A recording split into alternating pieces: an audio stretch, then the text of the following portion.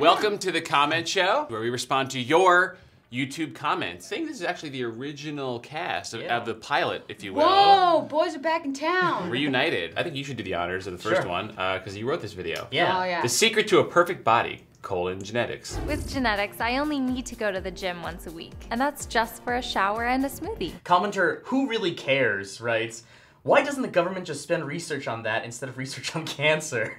With genetics, the gene for cancer would never activate in your DNA, right? Wow, sounds like you really care. I think they probably do a little bit of both. I read an article that they sequenced someone's DNA. There was like some kid who was in a coma in the hospital and they didn't know what was causing it. And they used DNA sequencing to find out it was a rare form of bacteria that was affecting him, and they had him better in like 2 days. So science is on it, dude. Who really cares? Science cares. Emily, you traced your genetic lineage in a very specific way. So freaking disappointing. You did one of those like mail in, like where am I from? Like you just take a cotton, you spit in a cup. No, it's more than that. You gotta spill really up like a whole vial of spit. Cock a loogie into a vial, and then seal it in a biogenetic warning bag, and then you processed it, and then they gave me like the worst fucking result. A lot of it was like unclassifiable. I think maybe you're an alien or like a clone or something.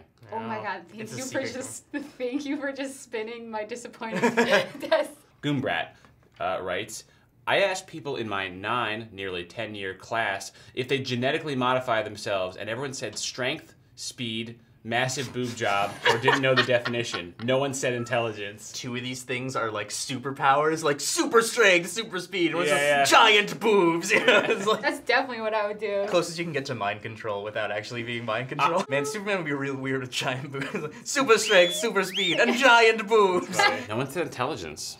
That's too bad. Honestly, if I had huge boobs, though, I could sort of just rest the book there and just be reading while I'm walking around. Mr. Mein Namen. Oh, that's gotta be German. All I want is sideburns. Genetics. Have that. That's the guy equivalent to a big boob job. Yeah. Awesome sideburns. Wolverine sideburns. Yeah. Oh actually, I think probably the closest thing for guys is like the ability to grow facial hair, right? Like if you can grow like a real nice solid beard, it's like that's something to be like. I can't grow sideburns. Like you see, this just keeps happening. I get like payas or whatever. Would you ever do it with makeup? Just touch it in. Zesba 9000 writes, what's ironic is someday you will be able to change your genetics to whatever you most want, likely. Transhumanism, simply put, will get rid of genetic discrimination altogether. Winky tongue face. Transhumanism and an emoticon. Is transhumanism and the same thing as like the singularity? Is that? I feel like I hear those things used often. I think it's like this. It's like I just saw a really great article yesterday. And your article. I'm an expert talking about articles. I just saw a really good article that was like, is Edward Snowden the first post-human? And it was because like now he always appears as like on an iPad. They just like roll him around on an iPad because he can't leave. So they're like, he's like a post-human. So maybe transhumanism is kind of like that. Like, Trapp, I gotta say, your video probably has some of the most provocative, thought-provoking comments. Collectively, like writing like a really great sci-fi novel. It's like they're like tossed around ideas like we'll have big boobs, we'll be able to choose all the boobs we want, and everyone will be dumb as hell. Would you guys like if you could say like, you know, you go into the doctor's office, you're like, we're gonna have a baby, and they're like, okay, do you want a girl or a boy? Would you make that choice? You should pose this question to our viewers, actually. Like, if I like chose, it was like, oh yeah, I'm gonna have a boy, and then it's like this is a shitty son. It's like I should have picked girl, and like, you know, like now it's like my fault, like you know, like whereas like it's like leave it up to fate, you know, like it's like well, you know, like I'll just you gotta make do with what you got here, you know. Yeah. Very, very intelligent questions. Hottest lesbian kiss ever is next. Lesbians, bro. Pokeyman260 says, hey homophobes, the majority of the US now, so he's talking to you, Trapp. Yep. Hey homophobes, the majority of the US now supports gay marriage / gay rights. How does it feel to be the minority now, bitches? Good to see a comment that ends in bitches. This is the most. I do love these comments that are like really like they're like it's like I'm gonna make this good point and then like bitches or like winky face. Tech noob dude. So lesbians are time lords. I'm sick of these stereotypes about all lesbians being time lords. Okay, some lesbians are time lords. But that does not mean that all lesbians are time lords. Comic book guy writes, Thank you, CollegeHumor, for making me need to delete my internet history again. That's true, yeah, like a nice title there. Dude, you don't know the half of it. When we're writing sketches here, oh, yeah. I have to look up the weirdest shit. Right, yeah, it's true. But then sometimes I just do it on my own, too. Ball busting PSA, which was an all-nighter video. He said, your new name is Fruit Snack. I said, hey, please don't call me that. He goes, hey, I'm just busting balls here. Scott Swan says, bunch of guys hanging out talking about where they were from. One guy says Boston, another says Philly. Then a guy says Minnesota, and I was like, hey, what state is Minnesota in? My name was Minnesota for 450.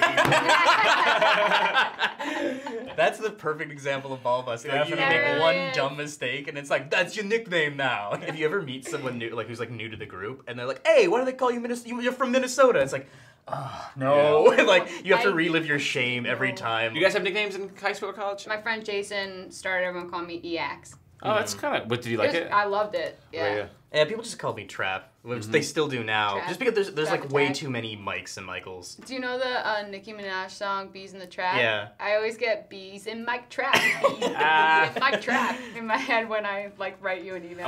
I wonder what this current state of ball busting is on like construction sites. It must be. They must be a little more progressive than they were 20 years ago. They must have entered like a post ball busting. Post ball busting era of construction sites. Do we have any ball busting in the office? I bust Adam kind of. I was gonna say Adam. Adam. I was gonna say that's Adam. too. I was like, But that's just because he takes such a strong stance on things. It's like you because feel like you need to bring him down. He doesn't ball bust. He does like self-righteous busts. Like if you're like if I'm using this cup, he's like, oh, don't care about the environment, do you? I see you're circumcised. That's kind of strange, don't you think? It's funny they say it's like it's used as like I'm just busting your balls. Like don't get excited, but it's like ball busting.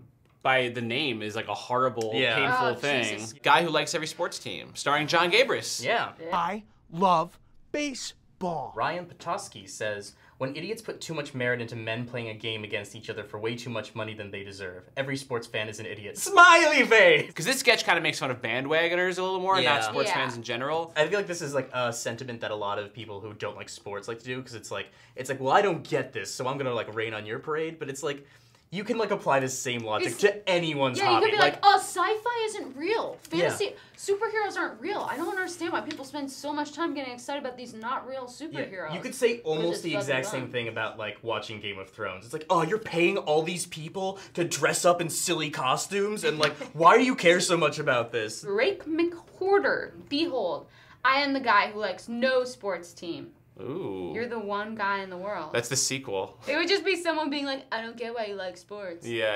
If you put him with Gabris, maybe, like the two, it's like him just being like, oh, but you gotta love this team. It's like, oh, I guess not, well, maybe. What? Like, what? Okay, well, how about this one? Adwin85 writes, guys who like all teams are the real sports fans.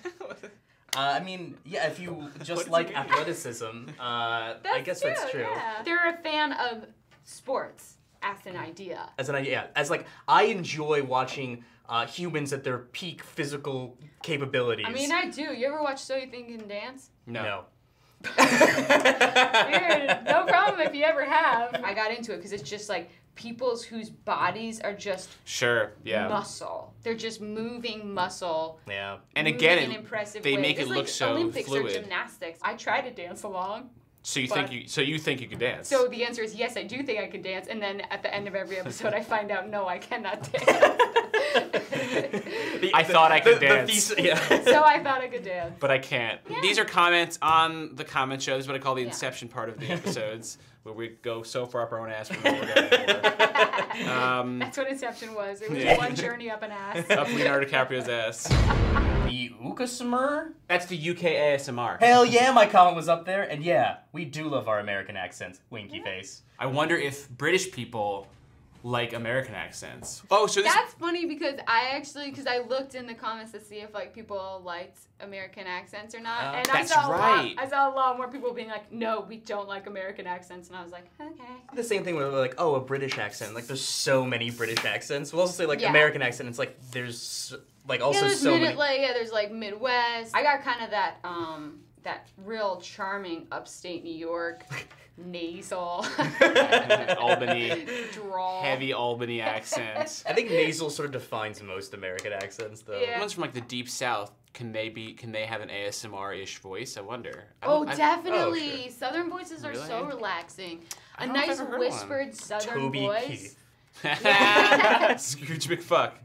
These guys will post anything I write just to read my name. Scrooge McFuck. Scrooge McFuck. Scrooge McFuck. Scrooge McFuck. Scrooge McFuck. Scrooge McFuck. It's not Why fair. are we playing into this? We don't see these beforehand. Someone else is picking these, so it's not our fault. Yeah. We won't fall for it again. Not again. And I'd like to see what he has to say to that, you know? Yeah. Press fart to continue. Hey, good job, me. Again. Press fart to continue. Piss or lemonade?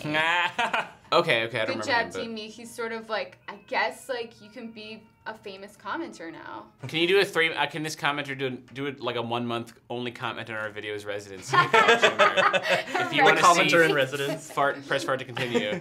You gotta come to our video. Yeah, we put him up in like a little house, like just outside the office, and like has like employees over every once in a while. He's like, oh, let me tell you about the project I'm working on. He has a team that's like writing and rewriting his comments. Okay, that's it for this episode of the Comment Show. Any last words, guys, before we go? I don't want to gobble up the last word.